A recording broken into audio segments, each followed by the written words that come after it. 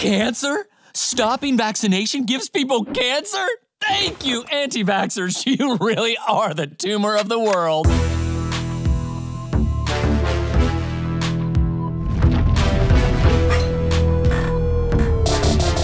Hello, my condemned victims, and welcome to my channel, also known as your doom.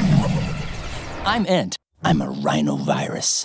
And today I'm going to be showing you how I'm killing you. Yes, you, and your friends, and your family, and your boyfriend, girlfriend, or non-binary partner. It's gonna be dope. Calculations are on my amazing supercomputer, aka SC. And she's ready to start the simulation. I'm sure your world leaders got you covered on this one, though, considering their track record.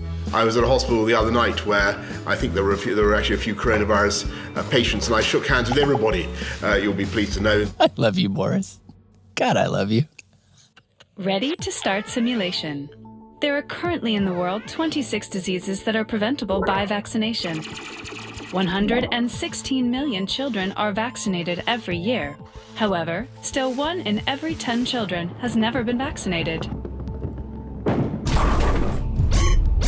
In this simulation, vaccines cease to exist, calculating consequences. Now we're talking. In the first weeks after stopping vaccinations, life ensues as normal. And this ensues in things being...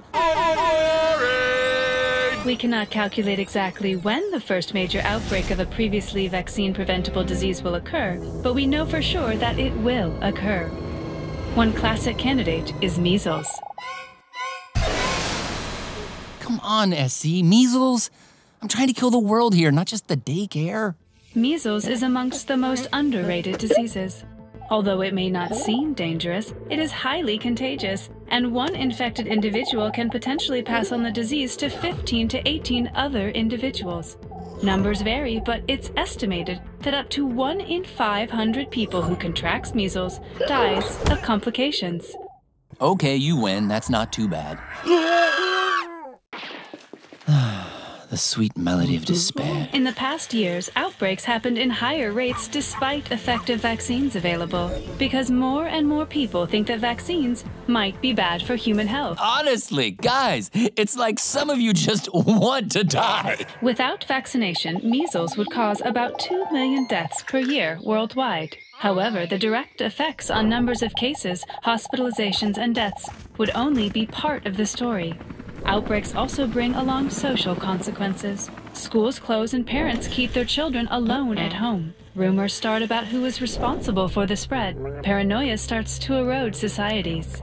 And if you think the paranoia part is bad, think again. Celebrities can always make it worse. It's a virus, I get it, like, I respect it. Yeah, people are gonna die. It's just terrible, but like, inevitable?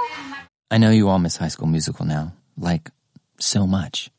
Approximately 2 years later, diseases that would need a bit longer to spread would cause outbreaks again. Polio, which was almost eradicated, leaves millions of children paralyzed.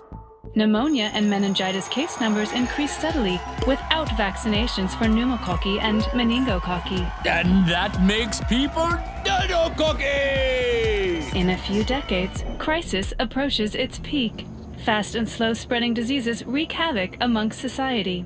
And while solid healthcare systems in industrialized countries can dampen the effects, people in developing countries suffer the most, with millions of deaths.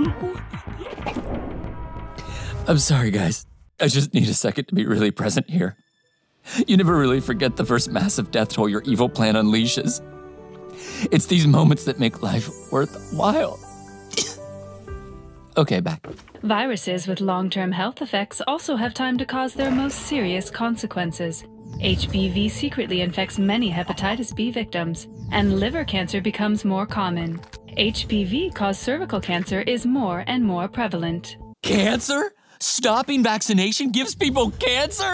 Thank you, anti-vaxxers. You really are the tumor of the world. The increase in the number of vaccine-preventable diseases causes overcrowding of the hospitals, and illnesses that could be treated effectively before cease to receive care. Disability and death rates go up for unrelated common diseases, such as myocardial infarction and stroke. Furthermore, the absence of vaccines increases the use of antibiotics directly and indirectly. This in turn leads to the occurrence of more multi-resistant germs. We stand. At this point, the world is taken by various outbreaks and struggles with managing the high number of patients in hospitals. The number of cumulative deaths compared to a scenario with vaccines would already be hundreds of millions. At this point... Oh, wait. Is this what I'm thinking it is? The most dangerous development could be the emergence of a new supervirus. Yes!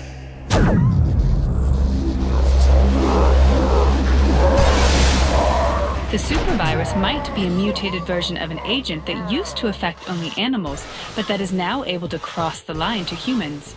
Does that sound familiar? Huh. Only this time, there's no social isolation that is long enough to make this go away. And we've seen how globalization makes things easier for contagion. My pandemic will be bigger, stronger, longer. Soon, you'll find yourself watching Logan Paul's channel. And if the virus doesn't kill you, that surely will. This virus is the deadliest virus to ever arise. Forget Corona, forget Ebola. You have no chance against this because I have robbed you of your mightiest weapon. Mortality rates will reach an all-time high. 40% of the world population, then 60%, then 90%. Actually, My perfect plan will finally work. Everyone will know my name. All viruses, bacteria, everybody will know who INT is.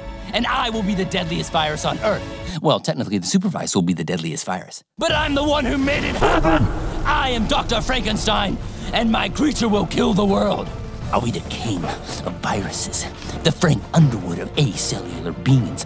All disease-causing microorganisms alike will chant my name. And.